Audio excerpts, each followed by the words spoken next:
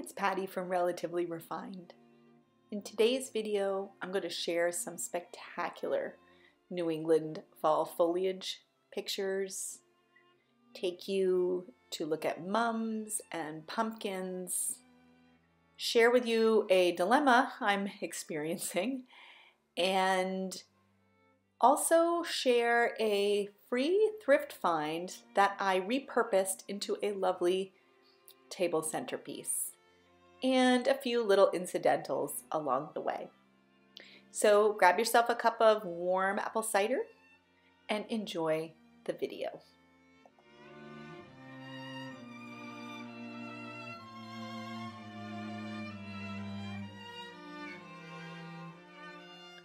I also wanted to say welcome to our many new subscribers. Thank you so much.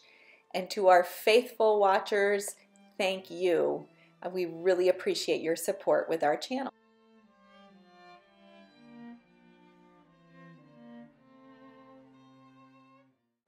Here are 4 pumpkins that I picked up recently. And my plan is to put 2 of them in my urns, but let me just show you my problem. This is where they're going, and look at the flowers in my urns. Despite having several heavy frosts, my geraniums just won't quit. So this is going to be tricky because I'm not going to just throw out these geraniums for my pumpkins. So I'm not sure what to do.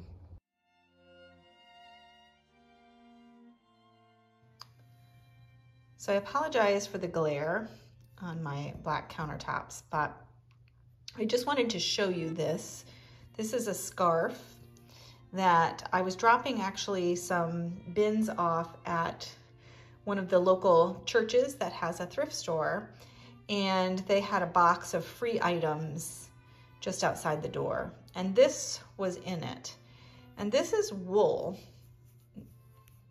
and it is I really can't wear like this kind of like itchy wool. As a scarf, I would lose my mind, but I thought it would be so pretty. I just need to wash it and press it, but I thought it would be so pretty as a table runner. It's kind of just the right length, and it has this, so it's tweed, and then it has a bit of like the herringbone pattern here on the ends, and then a little bit of fringing right here. So it kind of has all the pretty elements of fall, and it is the right colors can stay right through Halloween and fall. I just loved it. I think it's gonna work great. I just have there's a few little issues. I see something here, I can just trim that. But I think it'll be so pretty. So I'll keep you posted. I'm gonna go throw it in, launder it, and press it, and see how I make out. So stay tuned.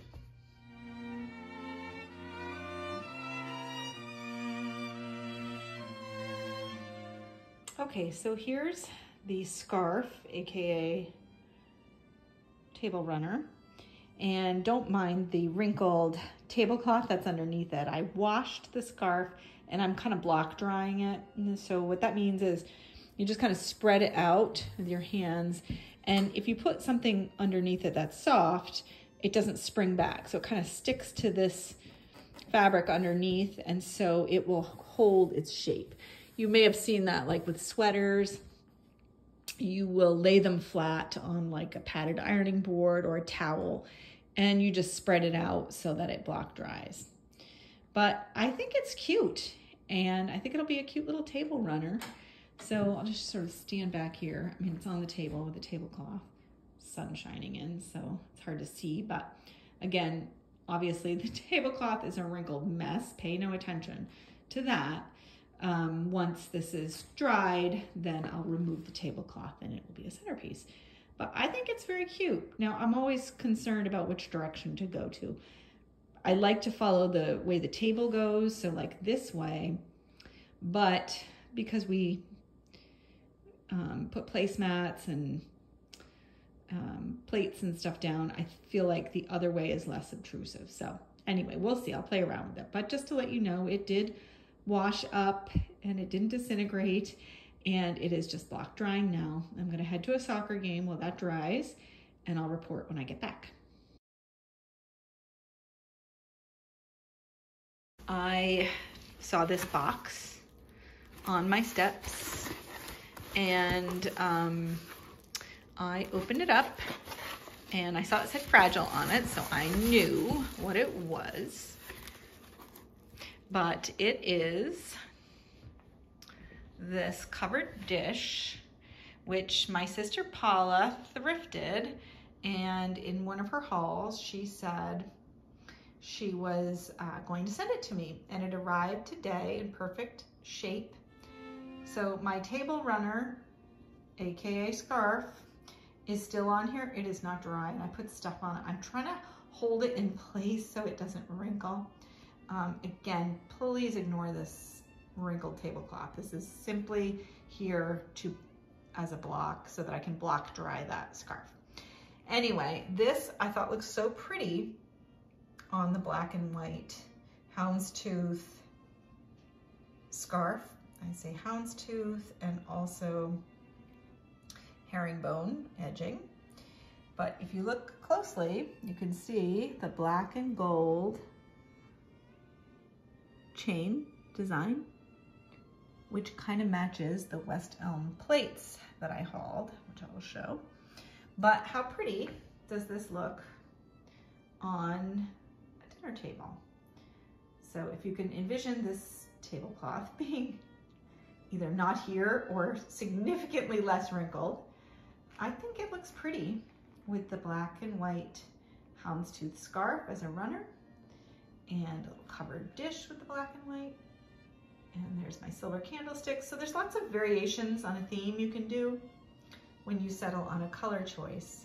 And to me, black and silver and gold and cream are really wonderful fall and Halloween colors. So again, I'll keep you posted on this table runner. I am officially heading out now to the soccer game. Also, just want to show you at the pumpkin stand yesterday, there was this, and we've already hunked into it, but there was this cheese bread. I have no idea, but it feels so soft, and I feel like with bread and cheese, you can't really go wrong. This is also some fudge, which we'll slide over. And I have some chili in the crock pot. So when we get back from the soccer game tonight, it'll be pretty late, we can have some chili and bread. And then hopefully this will be dry and I can set it up and let you know kind of how it worked. All right, see you soon.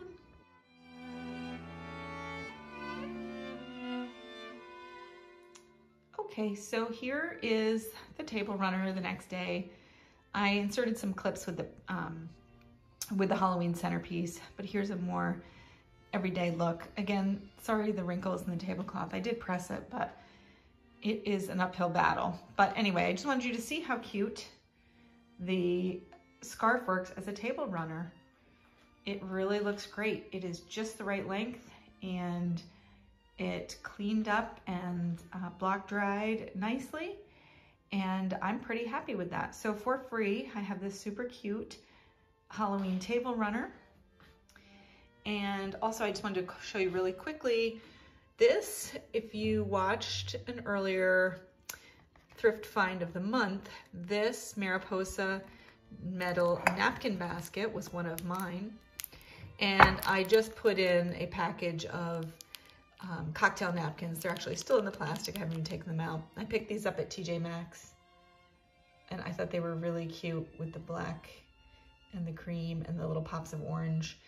And if you purchase a Mariposa napkin dish new, I thrifted this, but you can get charms to go on them. Actually, you can still get charms whether you purchased it new. They're sold separately. And they sit on top, and I'm sure they have some really cute Halloween ones. I just put this pumpkin, which is obviously the wrong scale, but I think it looks cute there. And so just wanted to let you know that I'm pretty happy with my table runner, and please keep your eyes out for some really cute houndstooth scarves, wool scarves. They make really cute table runners, and if you get the right color scheme, it can really carry you fall.